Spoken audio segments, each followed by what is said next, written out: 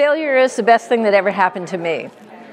And I think that that's probably true for any woman who has been lucky enough to fail, who is operating at a very high level, or who has high potential. Because we all do well in school, and then we enter the commercial workplace, which was not really made for us. And we struggle and struggle and struggle with work-life balance and family, and what are we going to do? And we're terrified of failure.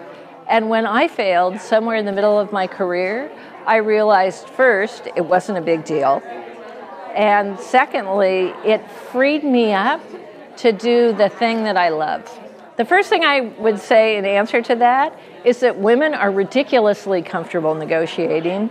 We negotiate all the time. We negotiate relationships, we negotiate family, we negotiate community. We are, in fact, the social glue that holds the planet together.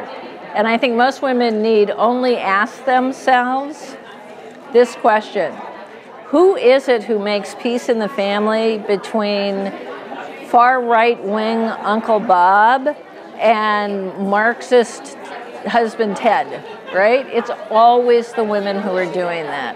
Stand in line at a grocery store.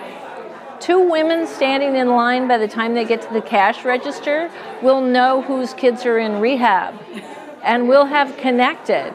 And that is what negotiation is. What women have trouble doing is asking for something for ourselves. And we think that that's negotiation. We also think that negotiation is like sharp practices and fooling people and trying to get more than we deserve.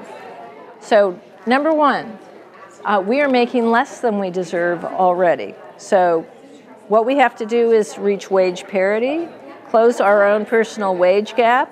That is not asking for too much. That's asking for what we deserve. And then we do what we do in the grocery line or at the dinner table or at the PTA.